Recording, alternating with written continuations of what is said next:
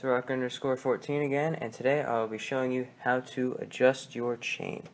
Mine is fine right now, but I'm going to show you anyways. Alright, the tools you will need: a socket wrench, whatever socket fits these 4 bolts, and a wrench. Mine is like this kind of thing. I like it better. Whatever, and the size would be for whatever fits these nuts down here. Your ATV might be different, but it's still a basic setup. Alright. Step 1. You're going to want to loosen this bolt and this bolt.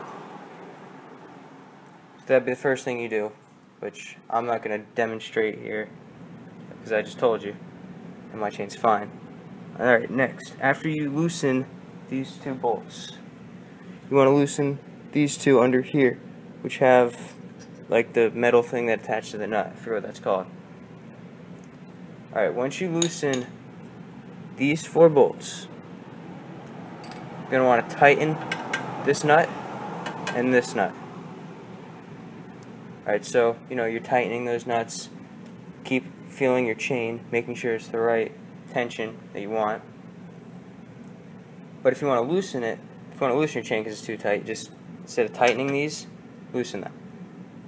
And once you're done with that, just want to tighten these 2 down here. Tighten these 2 nuts, and then tighten these 2. I don't think it matters which order you do that in. Like the tightening, whether you want to tighten the top 2 or the bottom 2. Alright, thanks for watching. Please comment, rate, and subscribe, and watch my other videos.